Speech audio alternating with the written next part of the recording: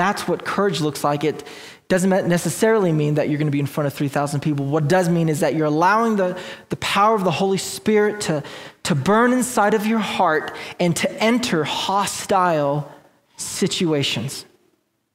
What do these hostile situations look like for you?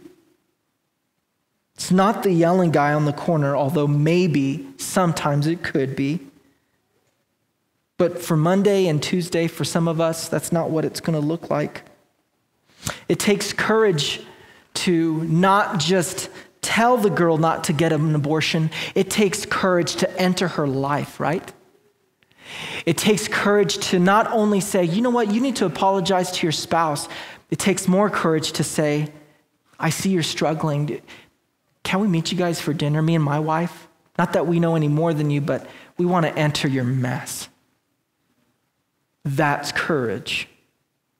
And yet we're so afraid to take those courageous steps and enter the messy, dirty places of people's lives. We rationalize, but in that rationalization, you need to consider and know that the Holy Spirit has indeed empowered you to make change in your families, change in your communities.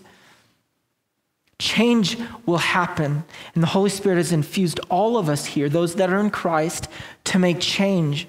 He will give you courage. You can't muster it up. You have to make the call to get into the mess with people.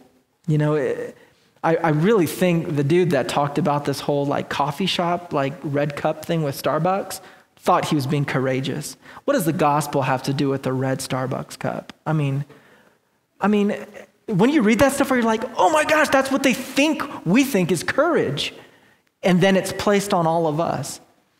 Yet it's far more courageous. Now, I don't know this dude's heart, but it's far more courageous for us to go to Starbucks, get a cup of coffee, and talk with someone about their mess and dig into life with them. Find out, how can I help you? I see you crying the other day in the office. And, you know, I serve Jesus. I serve a great God. And, you know, I'm not perfect, nor is my life easier. But how can I speak into your life? How can I share with you that Jesus really does love you? He really does care for you. So be prayerful, be wise, be honest, be respectful. Talk about Jesus.